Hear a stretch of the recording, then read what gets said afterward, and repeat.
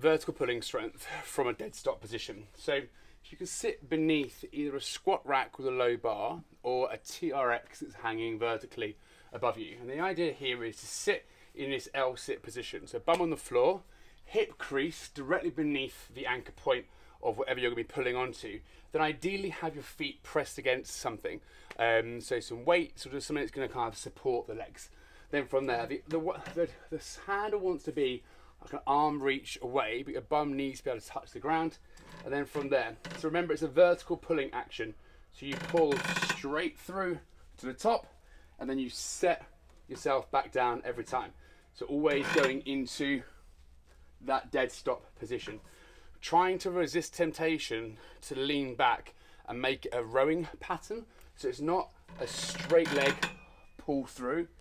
You want to ensure that your torso, hip to shoulder girdle, is moving vertically up. So it's very much trying to cross over to the pull up.